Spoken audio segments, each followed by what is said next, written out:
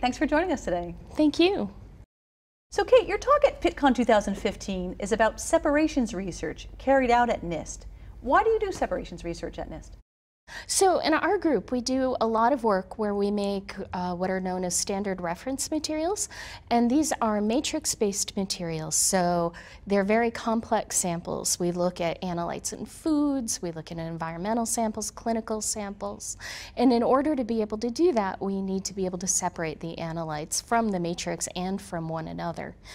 In addition to that, we have to perform two methods for every measurement that we make, and we try to make those methods as orthogonal or as different as possible so that we can investigate any sources of measurement bias that we have. So we need to be able to find different ways to separate and measure the different compounds, and having a good fundamental understanding of how to separate the different analytes allows us to make better choices in our method development process. And you and colleagues at NIST have studied the correlation of molecular properties of the stationary phase, specifically shape selectivity, with chromatographic behavior. First, why did you decide to undertake that work? Right. So a lot of the work began long before I got there. Lane Sander and Steve Wise were running a priority pollutant test mix that was polycyclic aromatic hydrocarbons, and they noticed that they got very different separations on columns that were nominally the same. So they were all C18 columns, but some of them resolved all of the analytes and others didn't. Because of that, they went into an investigation of what factors in a stationary phase allowed this separation of the analytes of interest. So how do you carry out those studies on shape selectivity? We are really fortunate at NIST in that we have the capabilities or the facilities where we can make stationary phases, we can pack columns, we can do the chromatographic work, and then we have a number of collaborators where we do spectroscopic work.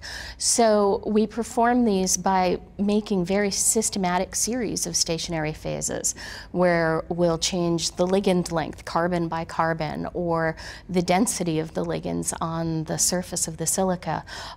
And by changing each bit, we can study which parts have an effect on the selectivity. Then we do the chromatographic studies to confirm that we're actually getting the separations that we expect, to go back and double test and make sure our theories are correct. And we, as I said, have lots of collaborations where we do spectroscopic studies looking at the ligands on the surface to see how they're interacting, how they're ordering together. So you mentioned studying different ligands, for example. So what are some of those examples of the things you've studied and some examples of results you've had? Okay, so the initial studies that we did, and especially Lane and Steve did initially, were on C18 stationary phases.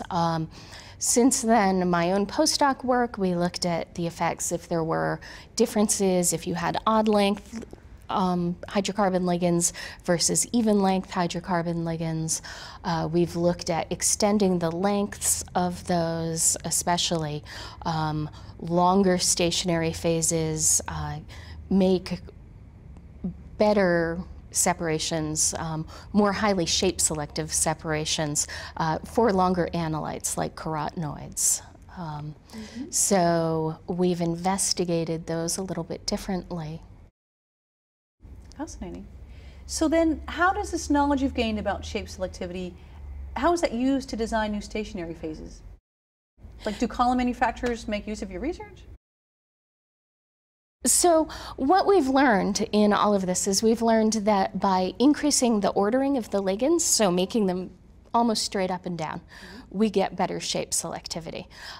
We've taken that then and applied it to other types of materials. So one of the things that we began to think about was adding perfluorinated ligands instead of hydrocarbon ligands, because the fluorines hold the carbon backbone out a little bit more extended. They make it more ordered. And we found that that works beautifully for at least some shape selective applications. We're trying to move out from the original PAH work because lots of other molecules have different molecular shapes but very similar other properties. So we want to be able to move out into larger molecules, biopolymers especially. We have worked with a number of column manufacturers. We've had a number of column manufacturers ask and come in, and we've shown them how we synthesize phases. We're always interested in doing that because while we make these phases for our own investigations, they're really not made to be scaled up the way we do it, the way you would scale it up for production. And the column companies are really much better at doing that. When we're actually using stationary phases for our own measurements, even if it's something that we've designed, we end up purchasing the columns from column manufacturers because they are so reproducible batch to batch, and we don't have quite that skill level. Yeah, that's what they specialize in, right? Right. Right. So, in general, are they very open to learning about what you're doing and intrigued? And some companies aren't. It depends on what types of separations people are most interested at the time and whether or not they see a niche for that type of stationary phase, because it's a lot of expense and effort for them to take the prototype for a phase essentially and develop it into a commercial product. so I'm guessing they're more likely to do it if it's something that they don't feel they already have or have something that works as well for. Exactly. Excellent. You recently published a paper on the use of 2DLC for the quantitation of polycyclic aromatic hydrocarbons. Why did you want to use 2DLC for quantitation, given that it's mostly been used for qualitative studies? Right. 2DLC is wonderful for qualitative studies. But at NIST, again, we're all about being able to perform the measurements. So we really want to be able to do the better separations to take advantage of that enhanced peak capacity that you get in a two-dimensional separation and to use that for making measurements. The only thing was we weren't sure that it was going to work quite as well for quantitative measurements as it is for qualitative determinations of peaks. So in your study using 2DLC to analyze polycyclic aromatic hydrocarbons, you focused on gaining a better understanding of the impact of different peak integration approaches on the quantitative capabilities of 2DLC. So what did you find there? We did. So first, we made a rather contrived separation system where we know how those polycyclic aromatic hydrocarbons separate so well that we set up a system where we can separate all of them in one dimension and make a measurement of it, but we can also force some of them to coelute in one dimension and then separate in a second dimension. So we could compare the 1D quantitation that we had with the 2D separation and quantitation that we had. Then we took all of those data, which ended up being fairly significant amounts of data, and putting it into all of the different commercial 2D software that we could find available at the time. Also, our postdoc at the time, he's now a staff scientist, Ben Place, developed an R program where R is the program itself for doing the quantitation. What we found is that to some extent all of the programs worked quite well at performing the quantitative aspects. There was more uncertainty in some of the programs than others. Some of them had more flexibility in how you could actually integrate the peaks, whether you would do valley to valley, whether you could do baseline dropping, and that made a real difference in the comparison of the results to the 1D separation. But overall they all worked. The biggest difference was the amount of time that each type of quantitation took. Oh, how big were the differences? I went through and integrated a series, and that took about 15 minutes a chromatogram to go through and hand integrate each one of the little slices. Ben's program with R took about 15 seconds. Melissa Phillips and Mallory Morris were the ones who investigated some of the commercial software, and those, when you included importing the data into the programs, could take 1 to 5 minutes to integrate each chromatogram. So it was quite a range. And overall, how well did the 2DLC do for quantitating the PAHs? It did really well in this contrived system. We have to admit that once we move to something more complex, we're not entirely sure. But in first principles, it looks like all of the sample was transferred from one dimension to another, and there was a fair amount of flexibility in the data that we could look at.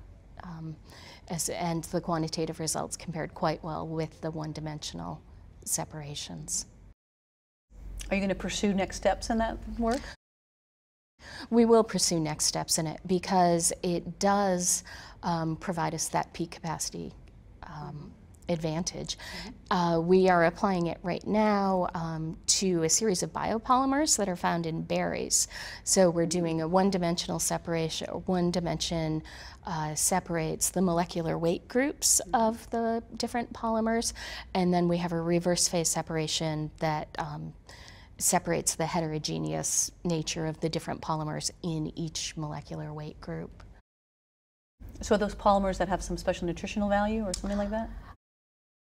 They are definitely claimed with having nutritional value, Right. especially in cranberries, but they're also found in wines, they're found in cinnamon, so people are quite interested in being able to compare how their foods are different from other foods. Yeah, right. So you need good methods to be able to analyze them. Right, right.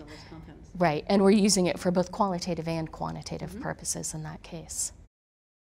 In some of this work, how did you work on the shape selectivity studies? Did that come into play in some of that? It does come into play. It definitely came into play in that first quantitative project because we could take advantage of really knowing how to tune the selectivity to push peaks together and bring peaks apart in the different dimensions. But then with the biopolymers, we're also using it because some of them have 2 bonds, some of them only have 1 bond. They have different flexibility and rigidity and shape to them. So being able to know more about the shape selectivity allows us to do better separations. Okay, thanks so much for talking to us today.